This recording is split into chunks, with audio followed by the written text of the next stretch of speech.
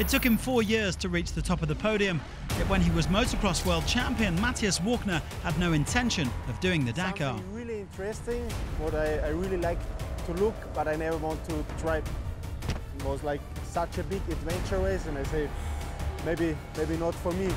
But one man changed his destiny, fellow Austrian and former Dakar rider Heinz Kinnegadner.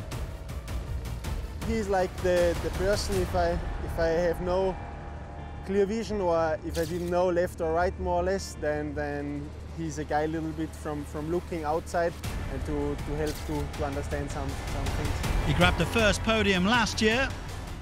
For me, honestly, it means a lot, because was really like my dream when I changed to rally was like that I finished top 3 to get this small rally, this Bedouin trophy from the Dakar. And this year, experience paid off. Last year, the 10th day was like more or less the key day who bring me on the podium. And this year, Lux also was like the key day. And maybe I have a little bit the feeling for this, but sure was also a lot of luck.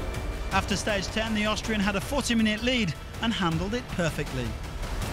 Sure, I like this position more with big gap than when it's pretty close.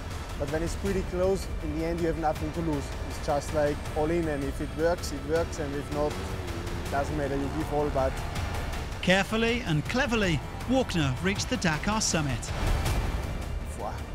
Yeah, it's really hard to say, but it's really like a dream comes true.